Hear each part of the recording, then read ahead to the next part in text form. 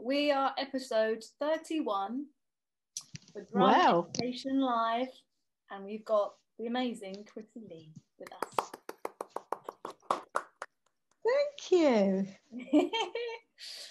Thank you for taking the time out to chat. Okay. Nice to see you again. You too. Watching your stuff online, it's really lovely, and my pupils love it as well. Oh, you are so sweet. Thank you. So everyone, I met Crissy a few years ago for an amazing drum day, which was put on by Michelle Dries, and it was amazing. And I have to say, I was so incredibly nervous about doing this, and I was really nervous because I'd heard about you, and I was like, oh my God, Crissy Lee's coming and she's playing on my drum kit right now for sound check. Oh yeah, it was great. And I was just like, excuse my French, but I was like really nervous and thinking, someone with such an amazing career behind you, you're not sure how someone's going to be. And I have to hand on heart say that you are one of the most welcoming, genuine, lovely people. And just thank you for that, because I found that really inspiring. And yeah, just want to say thanks. Well, thank you too, because I was overwhelmed because I thought you were all amazing. And as I say, I'm watching your stuff all the time. Oh, really great. Thank you. Well, let's talk about you, because that's why we're here. And we're going to open up. We usually ask a question, the same question every week, which is, what do you think is missing from drum education today? I think they need to get real sometimes, because I do use a lot of the Trinity stuff. And I mean, I know it's amazing stuff. We can think of so many drummers that are incredibly amazing, like Dave Weckl. But, where are the kids today going to use some of that stuff? There should be more basic, down-to-earth drumming. Yes, of course, the technique's got to be there, and all the stuff that you've had to learn along the way with the exercises, the paradiddles, the different types of exercises. But I just find it a little bit overwhelming sometimes. That why can't we just do some basic playing with some basic grooves that they know where they're starting. They can add their own stuff on as and when by using these exercises and rudiments. But I don't know, they're not allowing them to express themselves, in my opinion. Okay. I think good point. Felipe. I have a very pop question, very pop oriented question. Okay. Why Britain's Got Talent? Oh. Do you know why? Well, no, I don't. I don't really know why. They've been asking me for 2 or 3 years to go on. Oh, really? And yeah, it was all a setup. Will you come on? And after a while, I thought, why not?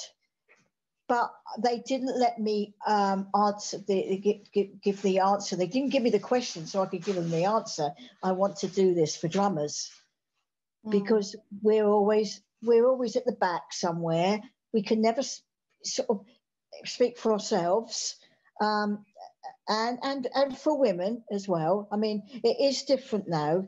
We've got people like Kira and some of the other great female drummers out there. But in my time, there wasn't any.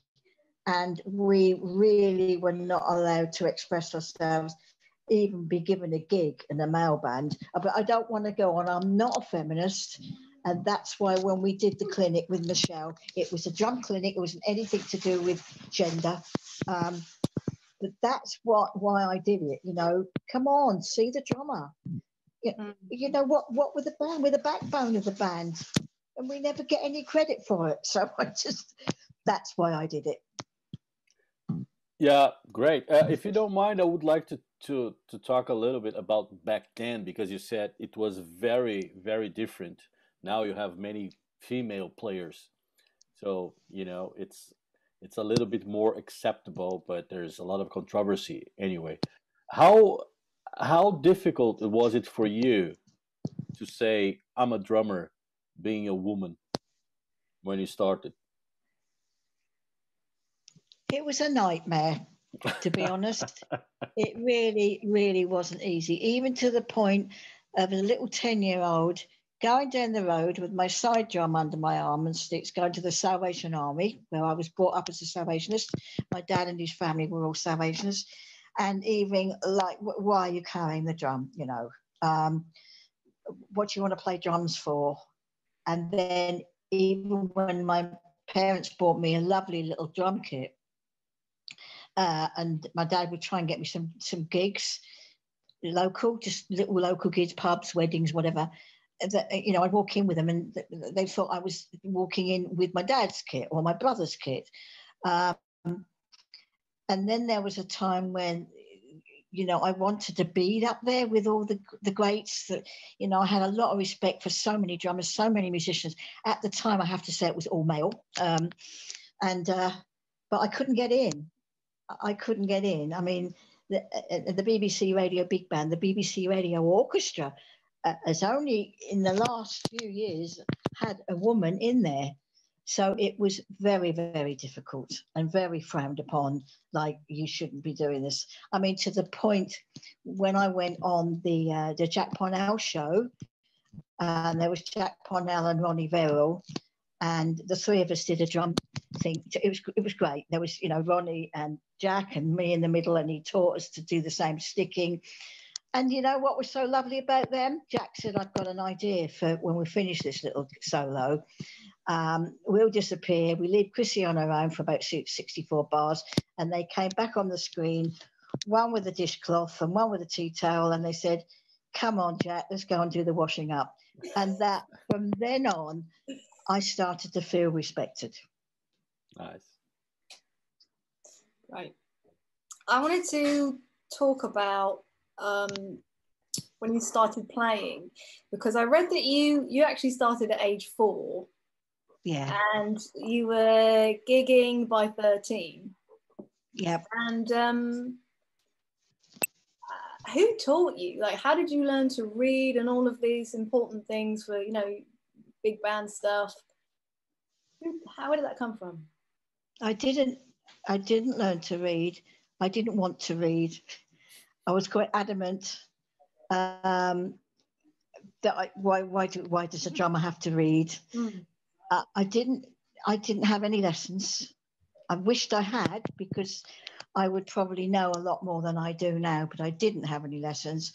I just watched and listened, and I must have been given an injection of drums when I was born, because it was just something that happened. Ivy Benson sort of many years ago said that I think she was born with drumsticks in her mouth, and it was just something that happened. My parents didn't have any money, so they didn't have the inkling as to know where to send me for lessons. But along the way, well, then I joined the Ivy Benson band, and she was very tough, and she taught me to read, which I didn't still like it very much, but thank God she did, because it's only because of that I was able to take gigs and sessions and whatever. And like you say, for the big band, some of the charts for a big band. But I think I still 80% my probably reading, 100% no, but my ears are there. They're not painted on, they're real. And I do listen. I really do listen to everything around me all the time. log into the bass player, log into the brass section, log in and be gentle to singers. And I just, it's the empathy for other musicians, really. See, that's such an important It is. part of it that I feel, talking about drumming education, that isn't always passed on. Just having that listening and making sure, you're not being too loud and all the rest of it. How was that? How long did it take for you to pick up all that reading then with Ivy Benson? Was that a long time, or did you feel pressure to really learn and get reading? I felt pressured, and she really, for want of a better word, chucked me in at the deep end, because the drummer that I was going to be taken over from her background was more orchestral, and so her reading was very good. But you know what? I still wasn't a great reader when I left that band.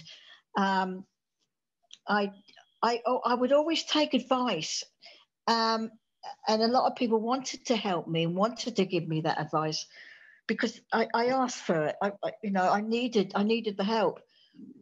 And as far as teaching is concerned, in a funny way, the pupils have taught me how to teach them.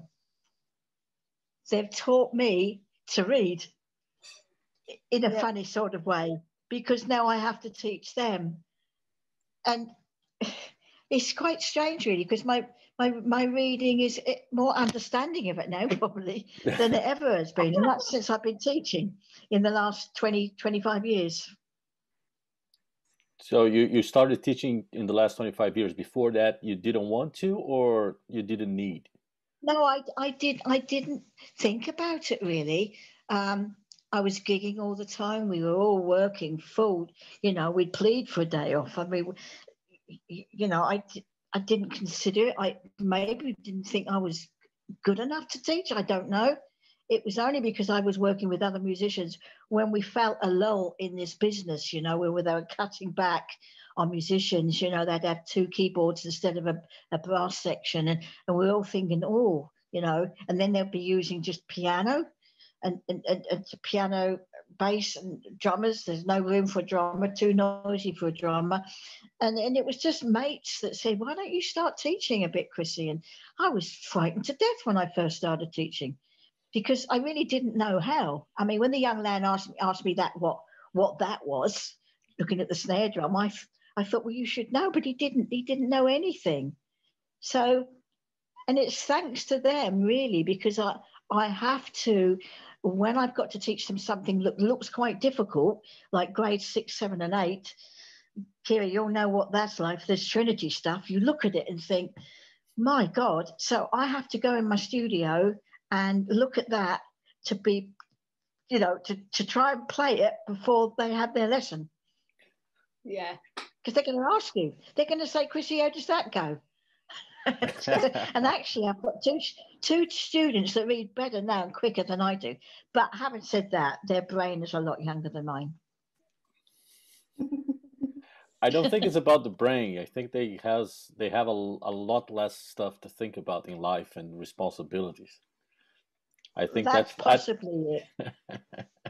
That is possibly it, yes. But no, I do love them. I love my kids so much. In fact, they've become like my family. One of them has decided he wants me as his grandma, so we've come to a deal, and that's it. So I'm now his man. Oh, so cute. It's so lovely. I do adore them, and I give them everything. I give them far more than one would need to. I'm backing them up all the way. I can give as much as I can give. And if I'm not sure, I make a mistake, I'll just say, I misread that. That was supposed to be on the floor tom and not the snare, And it makes for a nice relationship between you. When you formed the Beat Chicks, you supported the Beatles. And I really want to know about that time a little bit more, because it's like, okay, you're in this band, you formed this band, and then you're supporting the Beatles in, I think is it Spain? Yeah, it was Spain, yeah. To me, that's just like massive undertaking to, one, form a band, two, get all your songs together, and three, be on the road with a band like the Beatles.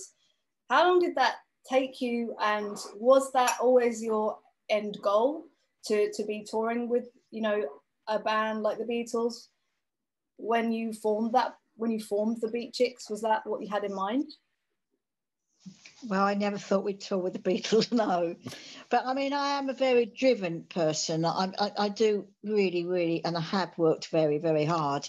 But I was actually still with Ivy, and suddenly all the orchestrations coming through were of pop music and no longer big band swing and jazz, you know. And I thought, well, what's the point of this? It didn't sound right, having four trumpets, four trombones playing Rolling Stones. I mean, it was all wrong. And I like things to be in the genre of what they should be, you know, the sound should be. And it's because of that I decided to leave, plus the attitudes of some of the band were getting like they couldn't care. And I did care. You know, I needed to improve on a daily basis. And that's why I formed the band. We just happened to be in the right place at the right time, I suppose. Michael Black, you know, the famous songwriter? Yep. Michael Black, yeah. His brother, he took us on management. And this guy happened to wander into the office and said, I'm looking for a band to come out to Spain. I'll give you a 6-month contract. And I thought, well, why not? I mean, and he made us so big. It's so little time. We were just massive out there. We had a #1 in all the Latin American countries. Wow. And then he came round, popped round in the hotel one day, said, oh, by the way, you're supporting the Beatles in a couple of weeks' time. What? And his name was Ramiro Arango. He was from Cuba, and he was a real businessman. I got to meet his family. I don't know if they're still around. They lived in Miami. But he knew what he wanted, and he went out there to get it. And yeah, I don't really know. We flew with them in their private jet. It was unreal. I mean, people always ask about it, and I wished it could all happen again so I could enjoy it, probably appreciate it more now than I did then. But it was them as musicians that I was more interested in. And when we were at the side of the stage, and the 8 days a week, which was one of my favourites, and I'm watching Ringo. I'm really watching Ringo, and I'm thinking, that's not what was played on the record. That was nothing like that. And then I found out that Kenny Clare had done the session. Really? You'll know. I mean, Kenny was just an amazing drummer, and I thought, well, that's not fair. But it's done all the time, isn't it? Yeah. And how was it to be with the Beatles? Were they like kind of normal people, or were they rock stars? Pretty normal people, actually. I mean, Paul and John were just thinking and writing all the time, even on the plane. You know, Really? they'd look at the window and they'd look, and not that, I mean, we were only flying within Spain, but, you know, there was songs coming in and lyrics coming in to their heads all the time. Whereas Ringo and George were just quite miserable and wanted to go home. Oh, no. They were totally fed up and wanted to go home. But, yeah, I just felt that John and Paul were the most friendly. I thought George was rather lovely.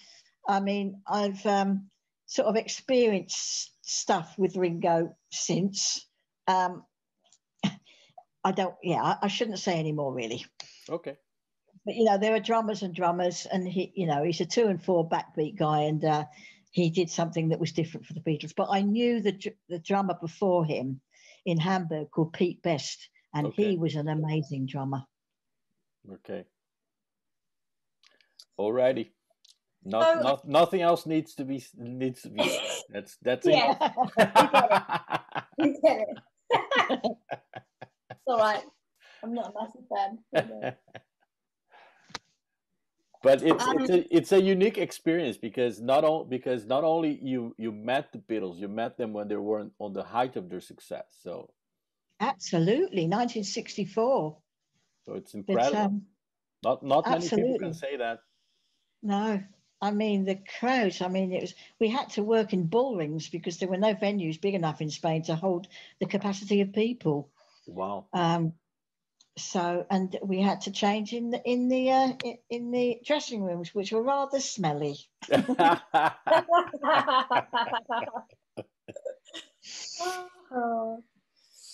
Oh. Kira. I wanted to talk about what drives you as a drummer, and I think I read that one of your favorite drummers is Buddy Rich. Yeah, absolutely. And I wonder if if he's still like in your mind, and because you still you do have an incredible drive, and I wonder where's that from? What keeps it alive? Do you know, that is a difficult one because I know I'm driven. Even today in stuff, it's like I still want to do things. There's so much more I want to do. And I wish the big band could do more. But that feeling when you're behind your drum kit, and I'm quite a powerful drummer, although I'm only 4'9.5", I am powerful. And I think that's come about from maybe years ago that girls don't hit them hard enough. Maybe I've got a complex. I don't. Maybe I sort of thought, well, I'll show you they can play them. And it's not to do with size. It's to do with technique. Yes. Isn't it? Yeah. And I'm asked that question all the time. It is absolutely to do with the technique. When you hit that drum, it's got that stick's got to come back at you. You get the power. It's I say to some of the kids, it's a piece of wood. You have to control that piece of wood to be prepared for it to come back and just go for it again. And I'm quite heavy on the kick drum as well. Hence, I've got double pedals now. Yeah. I just have to. I just. As I say, I'm not as fast as I used to be, but I don't like it if I mess up. So I will really have a go at myself and get myself in the studio. So that, I'm driven because I've got to get it right. The day I mess up, I'm not going to play in public again. Whoa, that's a bit harsh. That's powerful. It's more than harsh. That's powerful. I know, but I couldn't. I don't want people to sort of say, she used to be a great drummer. I would rather just bow out gracefully and just think, I've got my little kid at home and enjoy. And talking about kids, I must tell you, that on the back of Britain's Got Talent, DW contacted me. Wow. And I got the DW kit anyway when they endorsed me years ago. They've got a new kit out called the PPD, the Pacific New Yorker Jazz Funk Kit. So this guy phoned me, David Phillips. I used to be with him with Pearl. And he said, Crissy, we just loved what you did. And my boss is in LA and would like to give you a drum kit. Wow. Really? We'd like you to do a few video clips, which I've got to do soon, and we're going to put you on the DW website. And I thought, well, I don't know where I'm going to put it because I've already got 4 kids. But isn't that lovely? It's so amazing. That really cheered me up. It's little things like that make me feel good about myself. Because I have to say, I was feeling down before I went on Britain's Got Talent. We all are, because we can't express ourselves. We can't go out with our mates and bounce off with each other and come up with these lovely ideas where you look at each other and think, oh my God, that was good. So I did get a little bit depressed. So going on that has given me a little bit at least of life, because people from all over the world came back and said, Crissy, we know, you know, what happened with the sound. We know that's not you. And we always love what you do. So I probably needed that. I needed a boost, I think. Cool. Because we do. Because that's my love. That's probably what I sometimes feel I was put on this earth for. I have no doubt. So I have to, I'm really beat myself up if I have a bad gig. It doesn't sound like you're gonna have one, because I hope not. Because you have the attitude of, you're driven, and you have the attitude of not letting that happen. So, you know. Yeah. Yes. I mean, you go through different feelings, and I mean, sometimes you'll have a crowd say, "Oh, you were on form tonight," and you'll think, "Oh, well, I better not say it," but I actually wasn't. But no, I love what I do. I can't wait to get back with the lads again and just be playing. I don't enjoy putting them up and taking them down so much anymore. I just wish that there was a permanent roadie.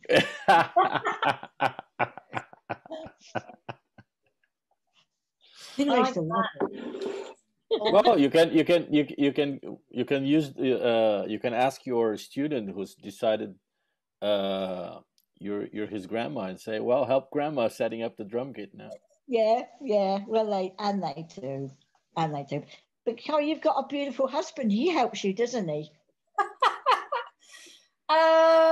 Sometimes. Exactly. And your two little ones, I mean, they're absolutely adorable. I'm just going to have a sip of coffee. Yes, of course.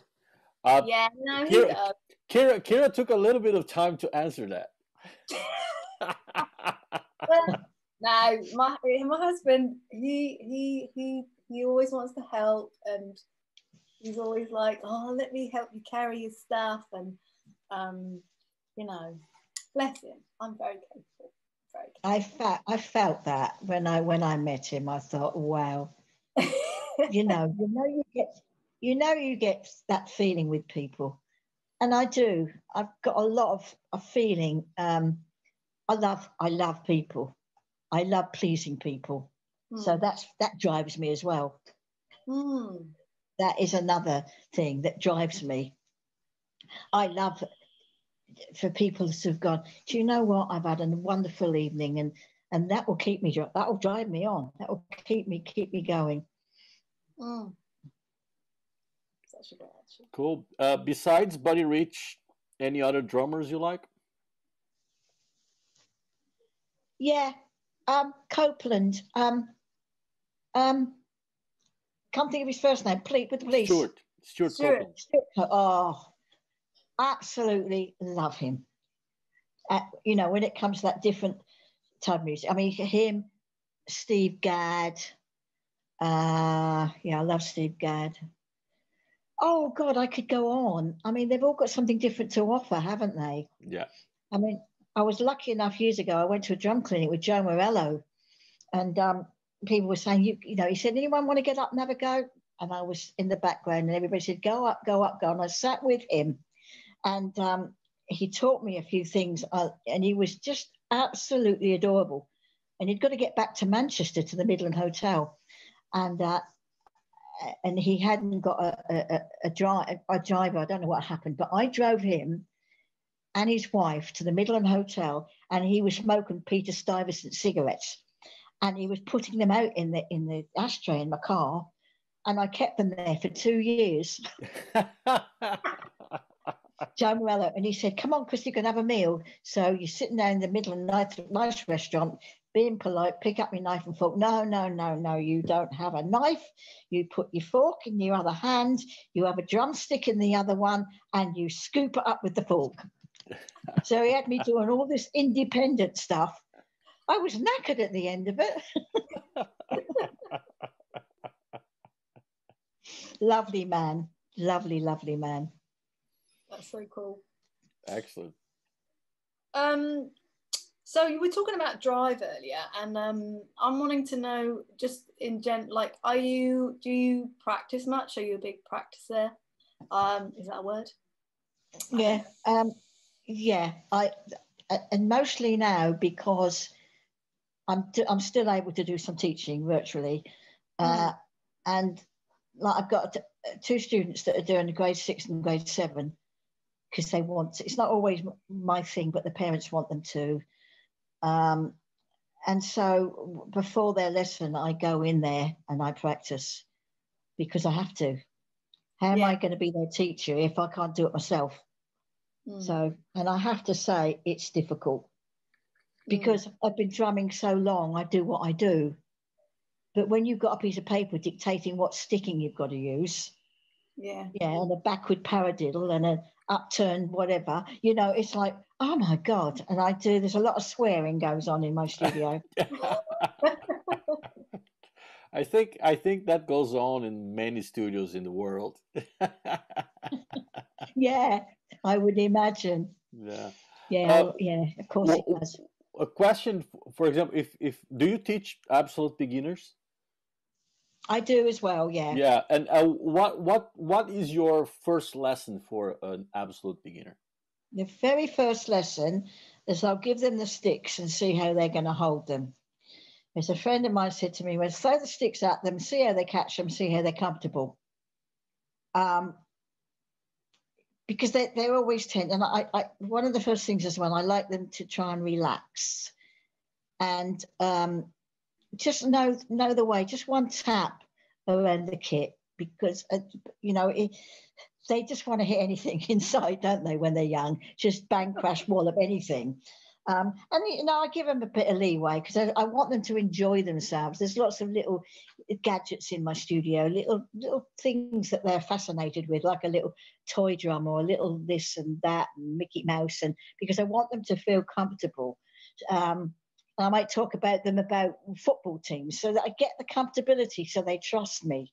So once I've got that and I can get them comfortable on the stool, because that is important, their posture, isn't it?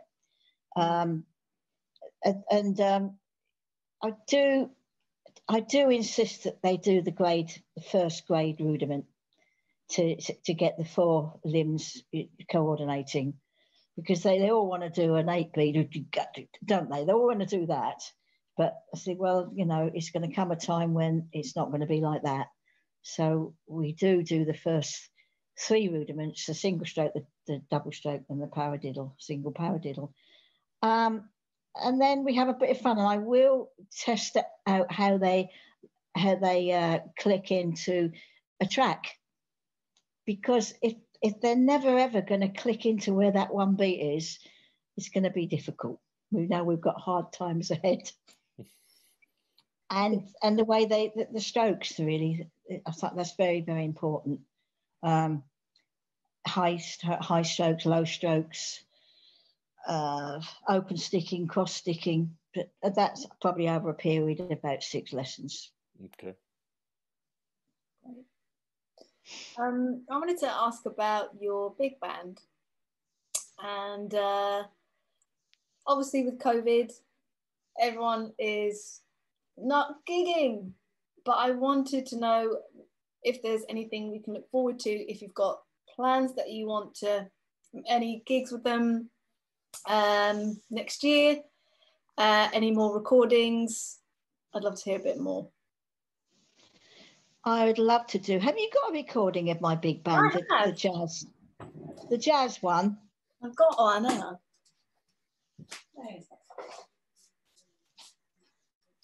I've got this one. Oh yeah, that. I've had a new cover on it because it's a funky thing. There's this, that's it. I mean, I loved recording that. And the producer of that was Phil Collins' producer. Wow. And I absolutely loved it. And I'd love to do another album. I'd be quite happy because I paid for that. I paid for the girls because, a lot of them were still at uni college and music college. And, I really respect other musicians. I really respect their commitment. And so I did pay for every one of those musicians to do it, because otherwise we'd have probably never done it. You know, no one's going to come knocking at the door and say, will you do an album, please? Because that's not happening anymore, is it? No, it's not, unfortunately. Not unless you've got some sort of gimmick. But yeah, I mean, we did the festival last year at, was it Durham? I don't know. I think we will do some more big band gigs, but of course that's not happening at the moment. And I hear from some of my musicians who haven't even picked my trumpet up for two months. Well, you better. Because when we've got a big band gig, what am I going to do without you? Get practicing, people. No, I have been good. I've been in that studio a lot, because you know, if suddenly I've got a gig, it really hurts, and I've got a bit of arthritis now in my left wrist. And if I don't work it through, it's just going to pack up altogether, and that's never going to happen. So I go, you know, you've got to go through the threshold of the pain and just get on with it. There's the drive. Yeah, that's the drive. That's it. That's spot on. I've got some really good wristbands, and I can work with them. I mean, I've worked with one foot in plaster. Really? Yeah, because I had the tour to do, so I had my foot rested on the hi-hat, a cushion on the hi-hat. It wasn't a jazz gig, so I didn't need the hi-hat to move. It could just stay where it was. In fact, it was the sound of the Supremes, and it was one of the original Supremes, along with three others, and we were touring. And so there wasn't a lot that I had to do other than the basic backbeat and groove. But I decided to show off one night and do a fill and the kid and fell off. It was just hilarious. But I got a bit of applause for that. But yeah, you can't give in. I just don't give in. When I was a kid and I played with the Salvation Army bands, I remember my dad taking me out of a sick bed because I had a gig to do, and much to my mum absolutely screaming at him. But, you know, that made me think, because he used to say, if you want to be in this business, whatever you're feeling like, you cannot let people down. And I don't think I ever have. And I'm sure you never will. No, I won't.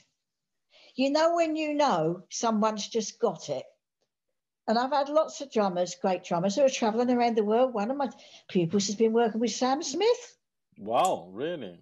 Oh, yeah, so I'm so proud of these people. And then I look to myself and think, you did that. You know, not just me. It takes two. You know, we need each other. One of my young lady pupils went there for 4 years, but she fell in love and is not playing anymore. I'm so upset. You know, you're in love, you've got little ones, but you still play. Yeah. I know we're kind of out of time, but it's that thing, it's that drive thing again, is, you know, when people have an issue with your love for drums, like I don't know if any of us have experienced it when we've been in a relationship, and they don't get it. They don't get the obsession, you have to drum. It's not whether, it's like I have to stay sane, you know? Like, to keep me mentally okay, I need to play some drums. I think I have a question for both of you. Okay. Has ever anyone said, is it me or the drums? Yes, to me. Really? Yeah. I went out with this guy. I was doing the Isle of Man with the Adventure Band. I went out with him for 3 years on the trot. I really did care for him. And then it got to the point, he said, well, you know, will you marry me? We got engaged. And then he said, you know, when? And then he gave me an ultimatum. He said, it's either the drums or me. Apart from the fact that I'm too I'm stubborn and I've got too much pride to be given an ultimatum. You're taking away something that I love. So I had to suffer that because you know what I chose, the drums. Yeah.